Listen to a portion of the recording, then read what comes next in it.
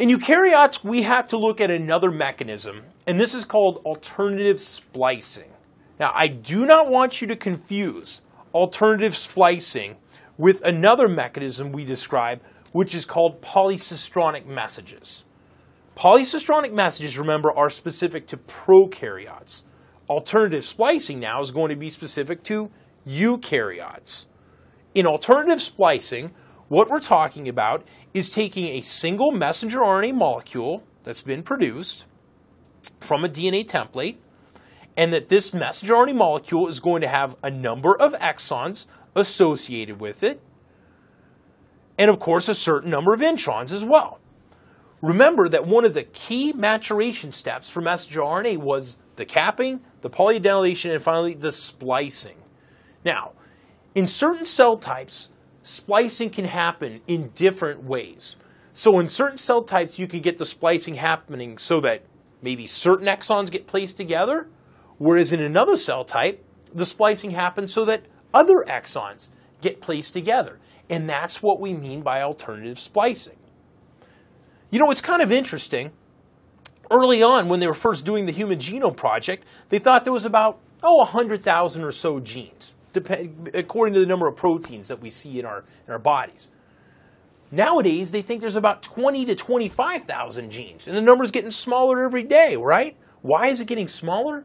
It's because they're finding that there's less number of different genes, but a greater number of proteins. How do you produce this diversity in proteins? It's from alternative splicing. So here's what I'm talking about. In alternative splicing, you have one single messenger RNA, and unlike polycistronic messages, you have one start and one stop codon. So the ribosome will come along, it will see that start codon, and it will stop when it sees the stop codon. But prior to it being read by the ribosome, there's going to be some splicing that happens. Now, you could have two different types of splicing variants. In variation 1, perhaps you have exons 1, 2, and 4 that come together. So intron 1, intron 2, exon 3, and intron 3 are all spliced out. This area right here and right here are going to be completely spliced out, and what's linked together are exons 1, 2, and 4. Maybe in another cell type, the exact same messenger RNA is spliced differently so that intron 1, exon 2, and intron 2 are spliced out in addition to intron 3.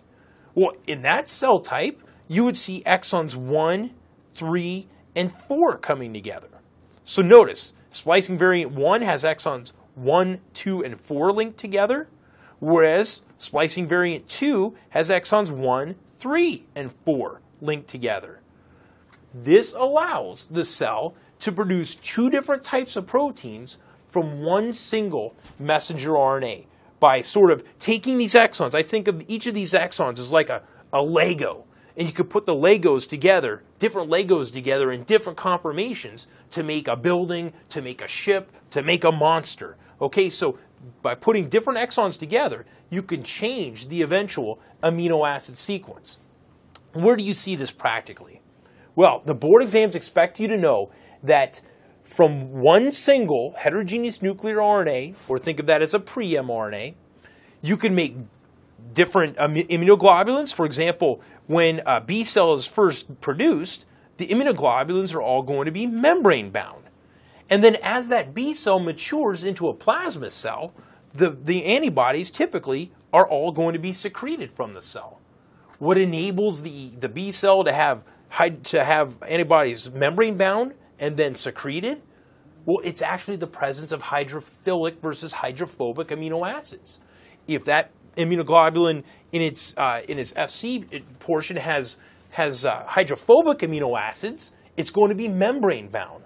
If in that portion it has hydrophilic amino acids, well, then it's going to be secreted.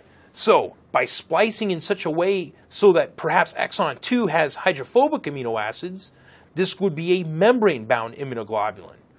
If splicing happened so as to put perhaps exon 3 in, which was maybe hydrophilic amino acids, when that variant of splicing occurred, there would be hydrophilic secreted immunoglobulins.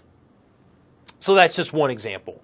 The different tropomyosin variants within your muscle, various types of tropomyosin that's made in your muscle. There's different troponins. These are all made by differential RNA splicing.